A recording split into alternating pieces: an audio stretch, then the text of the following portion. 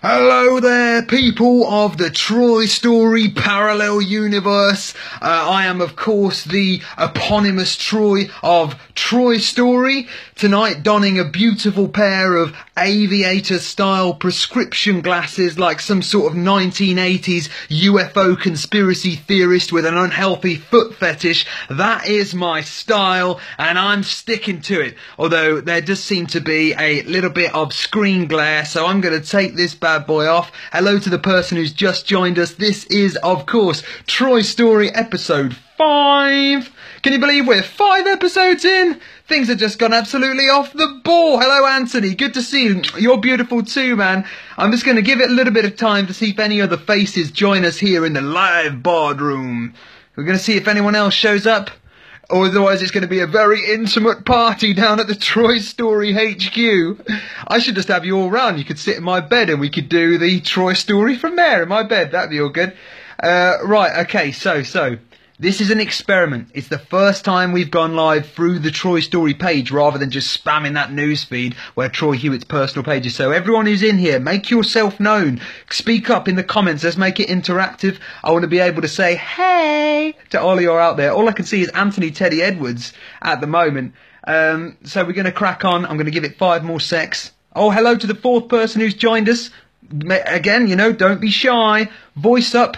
Give me an insult. I can take it. I can take it. 4 eyes.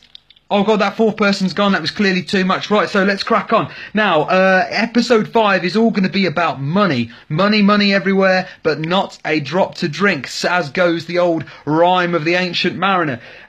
So money, you know, it's an interesting topic. It's something that affects each and every one of us. The wicked claw of money has come into our lives, and it will dictate our lives forevermore. So we're going to start off down in America, where a newlywed 68-year-old millionaire from Florida had the shock of his life after discovering that his 24-year-old bride is actually his biological granddaughter. That is just shit too deep, man. The man who won several $1 million as part of a Powerball lottery syndicate in 2011 reportedly said, "It was like a sense of déjà vu, but at the time, I couldn't figure out why she seemed so familiar."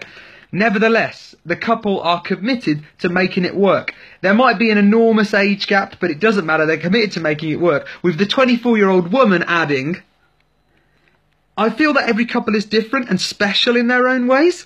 And our bond is so strong that even something like this is not enough to make us give up. Yes, not even an incestuous relationship with an old age pensioner is enough to make this girl give up on her dream of inheriting several $1 million. I think for that, it is respect." Is this Trump, Anthony Edwards? No, it's not. That voice was a bit Trumpish, I must admit, but it may as well be. Do you know what I mean?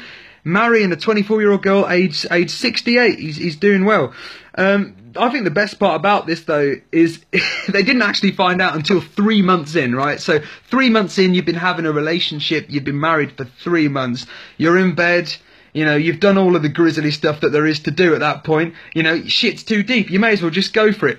It's quite good, the idea that this girl has actually spent so long trying to convince her friends, no, I love him. It's not about money. No, I love him. But he's your granddad. Doesn't matter. I love him.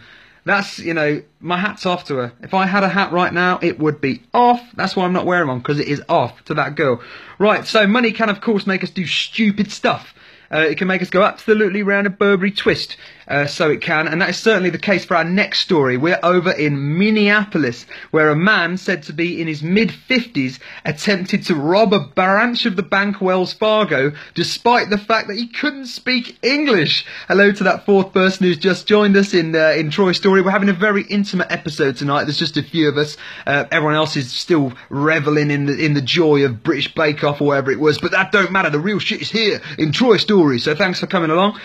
So we're in Minneapolis, where a man in his mid-50s attempted to rob a branch of a bank, even though he couldn't speak English. This is an absolute genius story. The man who entered the bank at 1:30 p.m. handed the bank manager a poorly written note on the back of a withdrawal slip. So he didn't bother, he just in the car park outside. And the note read, "We caution we hold the bomb. If one tries to, open bracket, treachery, close bracket, will die, and said that you would not want to play die. I don't know. We need $70,000 without the peace we see you well, and your family are waiting for you, Agni. Now, we don't know who this Agni character is. The narrator actually didn't elaborate on who Agni is. He could be anyone. Years from now, English literature classes will be studying the origins, trying to work out who Agni is, but we just don't know. But anyway, it goes on to say, no, open brackets, treachery again. That's a big theme here. Close brackets, full stop. Open brackets, NB, close brackets, read 4 minutes, sent the hostage bomb. We need the $75,000. So this is just, you know, the rate of inflation's mental. In the space of 4 lines, it's gone up from a $70,000 demand up to $75,000. This robber is not waiting around. Now, I mean, you just wouldn't do that, would you? That's talk about failure to prepare your bank robbery. Hello to that person who's just joined us. This is the Troy news segment. We're talking all about money and a bank robbery that's gone wrong. I mean, just Google translate your threatening letters if you're unconfident with your English. You know, would-be bank robber or not, bad grammar will not be tolerated in my camp, Scout. All right? And so this story goes on. When the bank manager explained that he couldn't understand, the bank robber demanded an interpreter to translate his letter from his native language of Arabic into English.